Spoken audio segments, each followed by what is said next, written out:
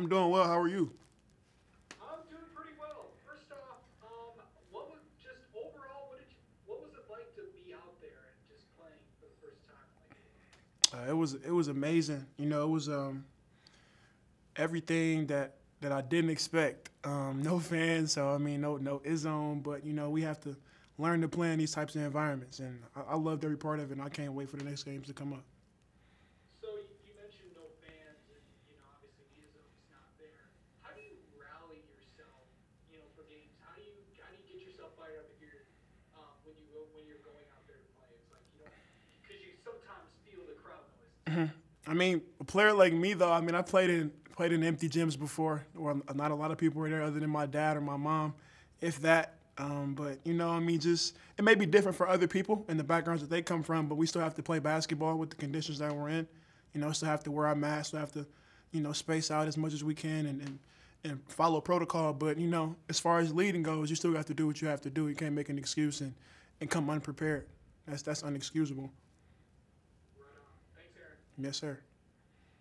Next question, we go to Chris Solari. Thanks, Aaron. I guess looking at what you guys did tonight, I think it was 27 assists on 30 baskets. First of all, how tough is it to do that against that kind of zone?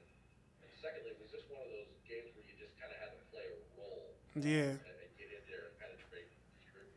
Yeah, I mean, to be able to create and distribute versus zone like that, I mean, it's not the easiest thing to do. I tried to get guys good shots and get them open and get them going.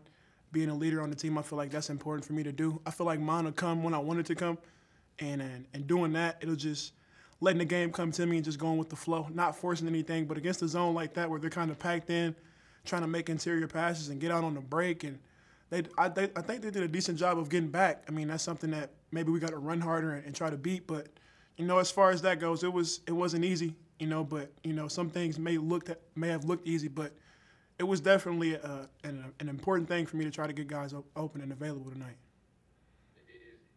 Kind of as a follow to that, does a game against the 2-3 zone like that, does it really show what you guys can do, or is it kind of one of those things where it highlights certain elements? Like obviously Foster's breaking that zone down from outside. Yeah, played into it.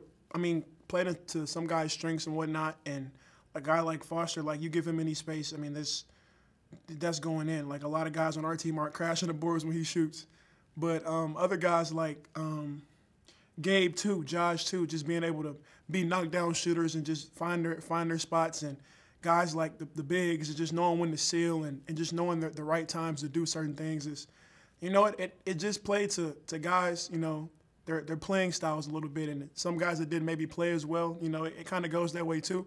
But I felt like everybody played their role tonight and did a good job. Next question comes from Stephen Brooks. Aaron, I hope you're doing well, man.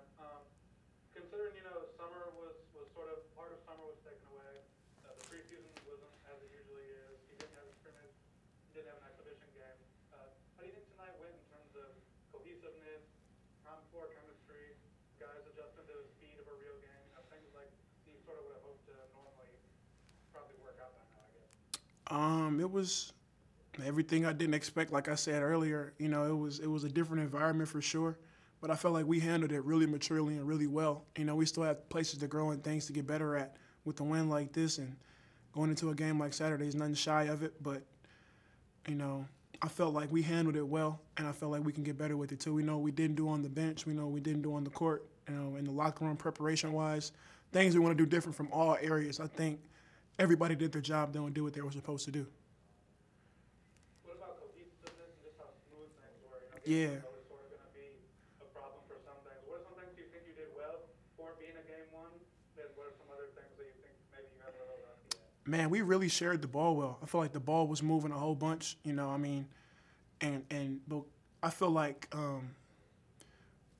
we passed up a couple shots, maybe including me, but I feel like the goal of the team was to just get everybody involved and just get used to playing with each other. Something that you can't simulate a game in practice because it's not the actual thing, but I feel like as much time as we had in practice, the game is always a lot more different than that, in terms of playing and pace and just filling out guys. And I feel like once we get those games under our belt and keep growing from that, it's only gonna get better and better. Thank you. We'll go out to Chris Solari again. Obviously, you mentioned about being a leader and getting guys their own. Foster was one side of it, but Josh in particular, you've been there through all that he's gone through the past 2 years. What was it like to finally see him, one, step on the court, two, start hitting shots, and three, start going to the basket? Like, Man, I was just, that was the best part of the night, just being able to start with him, and after practice, we always ice bath, and we're probably like the last two to leave, and we always talk.